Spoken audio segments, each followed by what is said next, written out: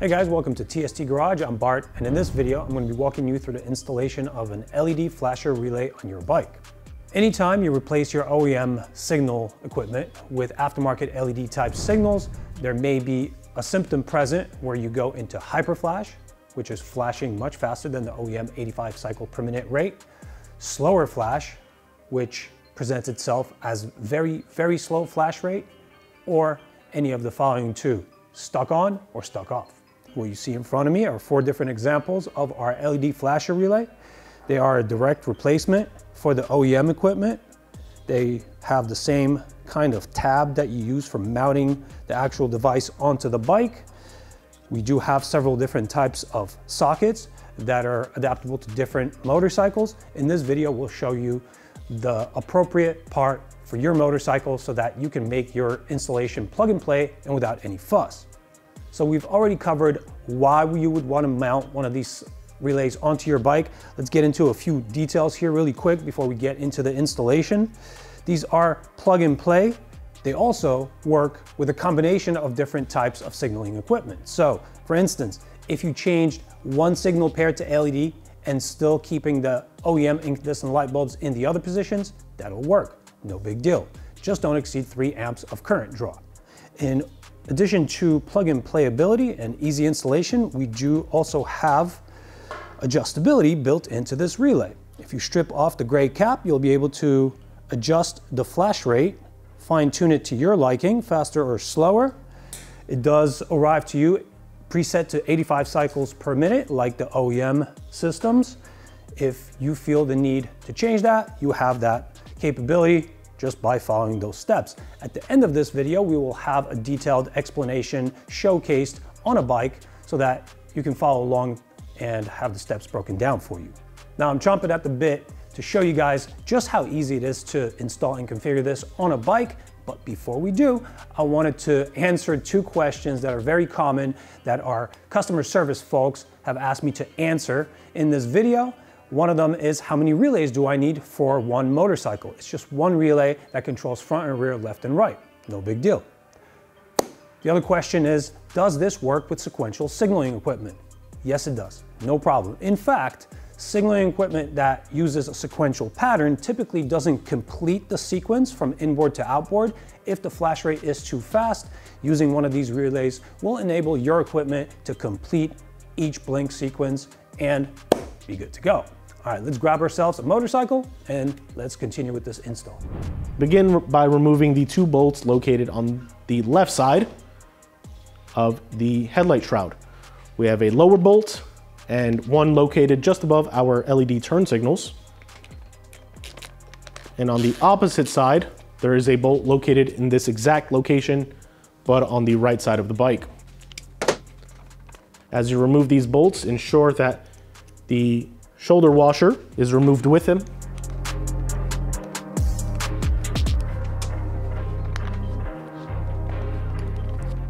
Now with all the hardware removed, we can focus on removing the headlight to gain access to the OEM flasher relay.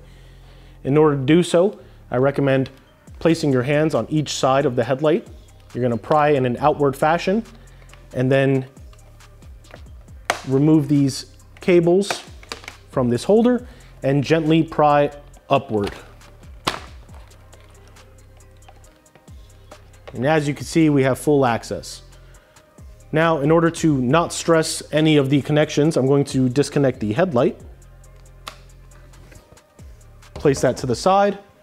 And you can see here, located on the right side if you're looking at the bike, or the left side if you're standing behind the bike for whatever reason, you can see right here we have our stock relay. It is on the bottom right behind the headlight, sitting on a post, and it is the only relay located behind this. Now it is important to note that this particular rider, this particular model has installed an aftermarket dash, which is why we have a lot more wiring than you may find on your model. Just please keep in mind, this is the factory location of the relay, so no matter what, it should be located there. We will gently press down on the locking tab and pry outward. So press down on this, pull outward, freeing the relay. And then we can simply go ahead and reconnect our relay. And just like that, you will now see that we have a correct flash rate. Both signals will flash at the same 85 cycles per minute. And should you wish to adjust that flash rate, you can do so. But this installation is now complete. So we can go ahead, if you'd like, you can tuck the relay on the post by bending outward on the mounting tab located behind our relay. So you would bend outward gently on this guy.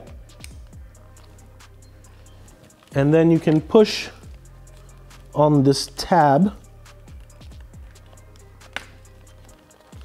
just slightly. Let me turn this bike off. And it can lock itself in place. Now we make sure that all of our wiring is out of the way as we begin the reinstallation process of the headlight. First, we are going to reconnect the headlight, the main plug. We will insert the posts on the bottom of the headlight into the receiving posts on the front fender.